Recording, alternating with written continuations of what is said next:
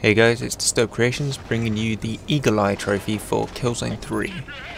To get this, you'll have to get 6 kills using a sniper rifle without reloading or switching weapons. This is easy to get in the second after you've picked up the sniper rifle.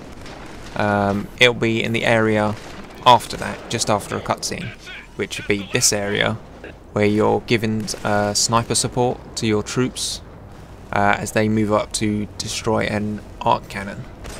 As you can see, there are loads of enemies to kill, so just take your time.